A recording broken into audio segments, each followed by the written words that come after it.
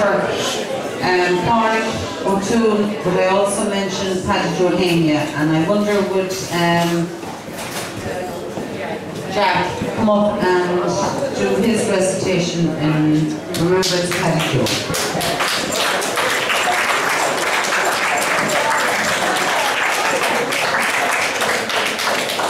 Jack, would you be able? I'll have a try to that. All right. I want you to think of it all. I think all in this room knows this anyway. It was in September 93 I was on the home stand for the Greater Ireland final and the football sure was grand. Billy Morgan and the Cartmans served up such gallant play, but they failed to match the Derry men who went on to win the day. And as the crowd was filing out and thousands on the street, I saw an older and grey-haired man remaining in his seat. And as I passed beside him, I could see to my surprise, as he gazed around the park, the tear was in his eyes. I sat down right beside him and I asked if he was well, and the old man shrugged his shoulders, and then he began to tell how memories come flooding back from his seats at great displays, and I picked on many former stars which I've said in other days.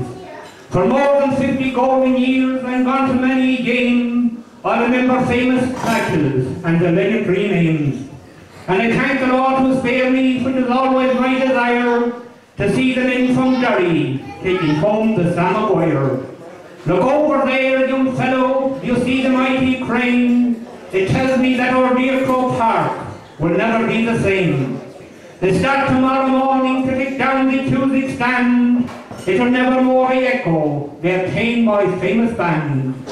Some might call it progress, for nothing can stand still. I wouldn't be surprised to see a roof across the hill. But still I'll hardly see for what time I have left the breeds, and I just retain the memories of the triumphs and the grief. I remember well the 40s from this common bold and true, were led by Jimmy Murray in the saffron and the blue.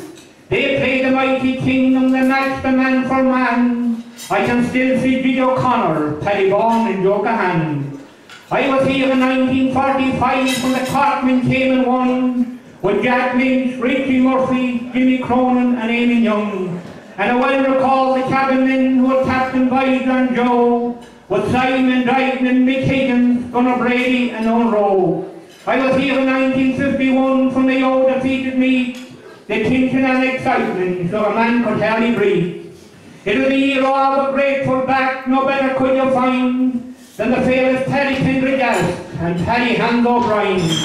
Sean Flanagan was brilliant, Paul Carey was supreme. You couldn't stop Tom Blanton when he downed the red and green. Paddy Meagan was a flyer, Frankie Byrne was hard to stop, but the man who took some watching was McDermott with the cap. But perhaps the greatest influence in the football game I knew was the famous 50 football team, the Dublin Boys in Blue. Still the Kerrymen could match them, was never known to yield, when the famous Mick O'Connell raised supreme the centre field. With Sean Murphy, Kevin Coffey, the Wild family set, and with Johnny Curry in the goal, it was hard to find the net.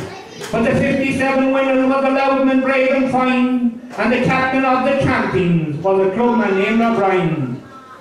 September 1960 saw the kingdom lose their crown, though beaten well on double scores by the mighty men of Down.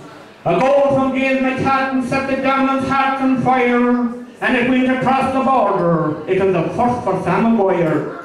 The next year they played awfully with Mick Casey, Greg Hughes, their captain Willie Nolan, for excitement they used. Still the Downland won it by a point, and champions did remain, though more than 90,000 fans present for the game. And Galway in the 50s I still remember best, with Jack Mahan, Mick Reilly, Frank Stockwell and the rest. But the greatest football genius I've ever seen by far, it had to be Sean Purcell, the magnificent Toom Star. And Galway in the 60s they were a treat for all the fans, the Donlans, the Keenans, nor Keely had great hands. But if you ask me what's the greatest team, I would really have to say it was Kerry in the 80s with Pat Spillane and Jack O'Shea. It is very strange the old man said how all those memories last. I remember 50 years ago, but forget the recent past. I'm thinking of the other great heroes in their day who never won a title after years of brilliant play. Kevin Armstrong command from Eddie Devlin from Tyrone, and the stalwart Frank Wigan, and the brilliant Billy Jones. Then courtesy from Wexford, Bill McCurry from Armagh, and the fairy Willie Casey from the town of Ballina. Roscommon had O'Malley, what a credit to the game, and then came Dermot Early, another famous name. Those Sligo's Mickey Cavan, Barry Murphy, Mays O'Dowd, and Wickles that Jerry O'Reilly, Jim Rogers did them proud. And I remember Andy Phillips who never dropped the ball, and the famous Neely Gallagher, the pride of Donegal.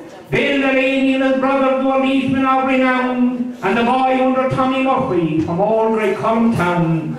I remember famous Lily White's Pat Conley, Tom Carew. I remember Ollie Trinnigan, he was a good one too. But let's not forget the Leitnerman, the Scorn of Coughlin, and the likes of Pike McGarrity, women never see again.